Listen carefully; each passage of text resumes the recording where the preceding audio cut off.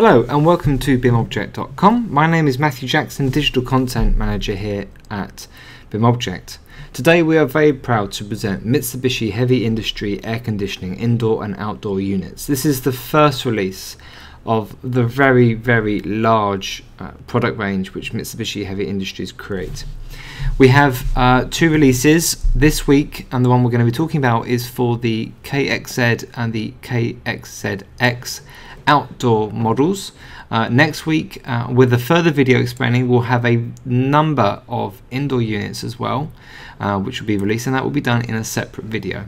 So today we are releasing these units, and as usual, these have information been presented in 2 languages in the portal, and I have all the information here that would be requested and required. We have links, we have related information, classifications, and the regions on where these are.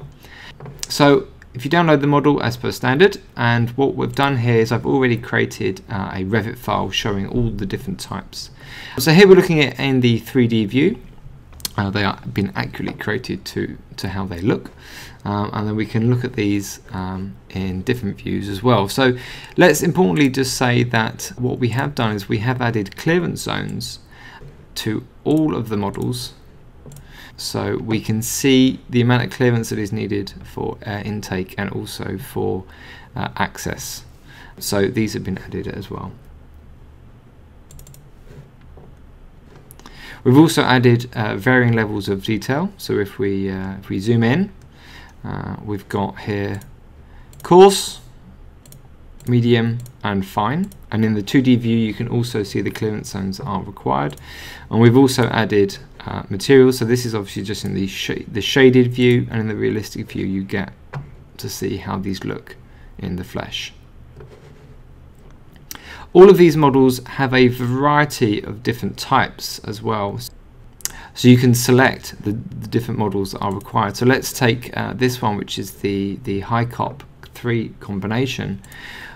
You can select all the different variations which are required. So the way we have displayed this is at the beginning we have displayed the article number, which is supplied by Mitsubishi to the industry, and then afterwards we then tell you what the build-up is of the units. So this one I'm going to click here is 3 units, and then that will change. And then if you do that again to a different unit, this will load in, and it's changed. Also in the plan view, if we zoom in, we have high detail, medium, and coarse, again showing the boundaries. We also have included all of the required nodes which will be needed to fit into the wider MEP system. Also, if you click in to the metadata, you can see all the required mechanical data which has been listed, and again this will change depending upon which selection that you choose.